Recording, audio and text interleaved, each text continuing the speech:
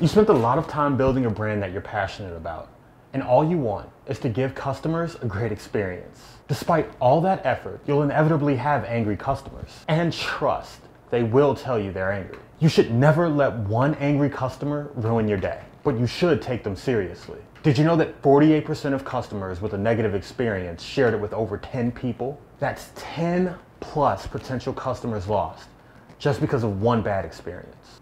Ultimately, you should work toward a shopping experience that doesn't piss too many people off, but that is for another video. For now, we put together this guide to help you with damage control the next time you get a nasty message. Before your next angry email comes in, go back through your messages and look for patterns that lead to angry customers.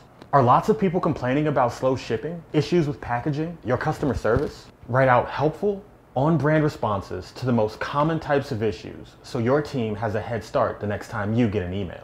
Okay, you just got an email. Before you start typing up a response, take the time to digest their issue and let the initial emotions pass. Sometimes the issue is simple. Other times, customers have a bunch of convoluted complaints that you need to sort out. Consider opening a separate text document or a note on the ticket in your help desk and make a list of the issues you need to address in your response. Next, you want to get the full context of the problem. Start with the customer. Do they have any pending orders? Past ones? Are they an active subscriber? Have they left positive reviews in the past, or are they first-time shoppers? You could collect all of this in a document, but a help desk will collect it all for you in convenient customer profiles. Next, research the issue. Check to see whether their complaint is accurate. If it is, look into why it happened. Maybe your manufacturer or shipping carrier had issues, or maybe your product team can help you pinpoint what went wrong. What you learn here will help you create a response that's actually helpful. Enough preparation. Let's get down to what to say. In your response, the first thing you want to do is thank them for writing.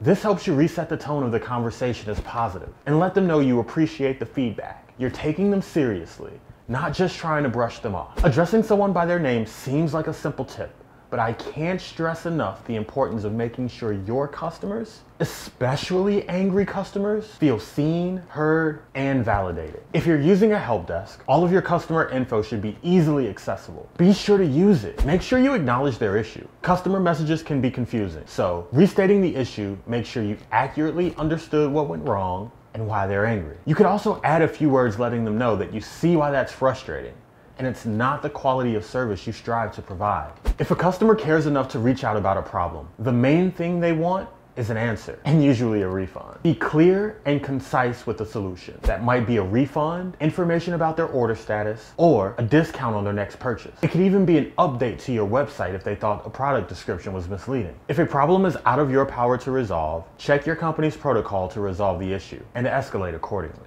Put it all together. Using all the tips together, we wrote a sample email just to show you how it's done. And for the sake of this video, we'll say we're replying to someone named Kevin. Hey Kevin, thanks for writing in. I'm so sorry to hear about the mix-up and lack of response about your refund. We've been dealing with some chaos because of delays due to the weather. Regardless, we really dropped the ball here. I'm going to talk with the team about how we can handle mistakes like this better in the future. The good news is that I just refunded your most recent order to your card ending in 5555. Let me know if you still don't see it in the next 24 hours. Also, I see your subscription is slotted to ship out on Monday, January 23rd. Do you still want us to send that out? Thanks for being such a great customer. We appreciate your loyalty. Even if Kevin never places another order, an email like this is your best shot of stopping people like him from spreading bad word of mouth about your brand. It may even be enough to reverse the damage and get him back on your brand's good side. I hope this was helpful. Be sure to check out our full article on how to respond to angry customer emails. You'll find many more tips, plus a bunch of templated responses we put together for the most common issues online stores usually face. If you like this content, please do us a favor.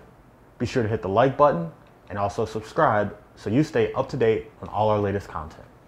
Till next time.